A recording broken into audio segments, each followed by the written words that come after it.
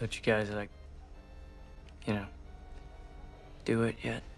We have done many things. We ride the bus together, and we have meaningful conversations about how yearbook club went and about her friends and, you know, drama. Have you even kissed her? We almost held hands once, but then she got embarrassed. Well, aren't you pleased as punch? I don't know what you're talking about. Let's face it, filmmaking can get boring nowadays. It doesn't matter how many explosions you have, how star-studded the cast is, or how many sequels you make. If a movie is boring, it's boring. There's no director that brings a level of excitement to the industry like Edgar Wright. Wright is everything a filmmaker should aspire to be. He has a unique style, perfect framing, good timing, great soundtrack choices, he knows how to work with actors, he knows when to be sad, when to be hilarious, and when to be awesome. I mean, the guy knows what he's doing. Above all, I feel there is an aspect of each of his films that gets slightly overlooked, and that is his protagonists. Now, I don't want to sound too much like I'm worshipping this guy, because in every movie I feel a sense of connection to the protagonists, if the movie is good, that is. But what makes Wright's main characters feel so relatable and likable is the misunderstanding coming from those around them in the story. This isn't me saying, oh yeah, I relate so hard because I too am so misunderstood. That's not at all what I'm getting at.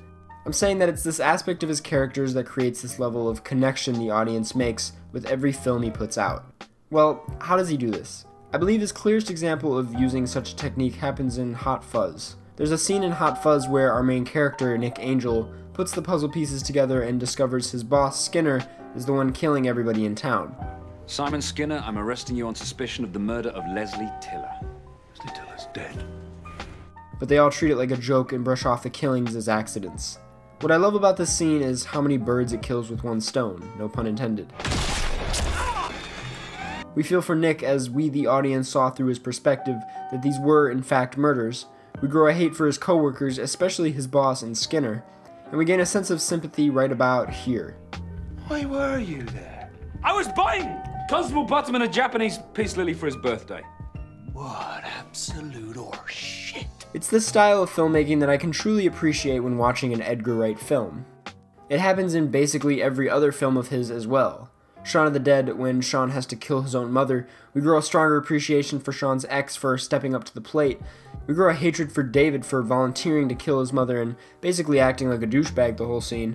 And of course, we're incredibly connected and sympathetic with Shaun. This happens in Baby Driver as well, when Baby and his crew are at the diner and he can't act like he knows Deborah. We feel bad for Baby, we hate bats, and we're of course sad for Deborah because she has no idea what's happening. You get the point. Scott Pilgrim is the only film that isn't as clear as this. Instead of Scott being misunderstood, it's more of him misunderstanding the world around him throughout the entire film, still allowing the audience to connect with him the same way we do every other character in Wright's catalog. I can get so much in such a short period of time and have that feeling of rush without being rushed. So often in a film, specifically action, I feel as though directors accept the fact that times in the movie where characters need to be established end up slowing down. They accept that reality and fall into a boring hole of filmmaking where those scenes are shot lazily, edited casually, and just written in a really boring way. I control it by surrendering control. It doesn't make any sense. Edgar Wright keeps in mind that every scene deserves full attention because every scene is its own thing. When every scene is its own thing and the audience member is fully invested in what they're watching, of course the feeling of connectivity between us and our protagonist is going to feel just that much stronger. This is why I praise how he makes his main characters. This style of filmmaking where even the slow moments where characters are developed have us on the edge of our seats is something that can't be done simply through the way the film is shot or edited. It's all done through character. You can't edit like Edgar Wright for Mission Impossible or The Matrix or any other action film because Ethan Hunt isn't Nick Angel and Neo isn't Baby. If you can't tell, I'm a huge fan of Wright's work, not only from an entertainment perspective, but through a filmmaking perspective. It's easy to brush off his style as being quickly edited and uniquely shot, but those two aspects could not be done if not for the complex writing that goes into each character in his films. As always, go watch a movie, preferably Baby Driver if it's still in theaters, and thank you for watching. What the f***?